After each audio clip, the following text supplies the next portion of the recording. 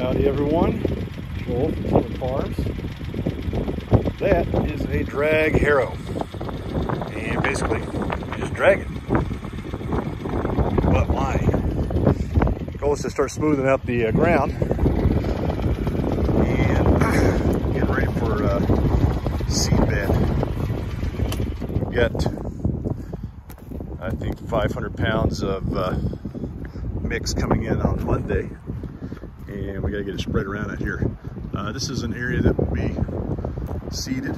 Now we've already got very sandy loam topsoil in here, and I think that this will do okay. I'm not going to do a lot because there was grass already in here. I'm expecting the seed bed to already be prepped, or at least the seed bank to be in place. Over here is a different story. Today I've just been ripping up the top couple of inches of the dam.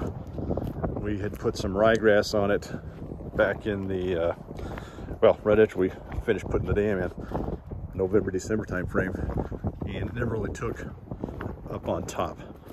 So, didn't have the harrow back then, didn't have the box blade and some other things at our disposal, so hopefully we can get better seed to ground contact. Down here you can see where the rye was coming in, and it did okay. Zoom in the right way here. So it's starting to green up again. The brown stuff is I think it's Bahia grass from the original pasture stuff that was here. So that's just native, I guess you could say. But anyway, as you can see, I, and my tractor and my tools basically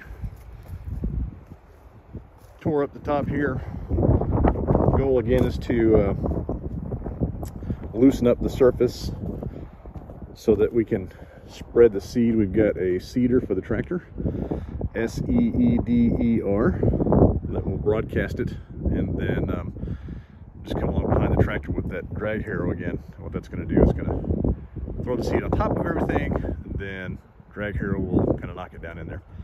Anyway, that's it for today. See some happy pigs over there. They've already been fed.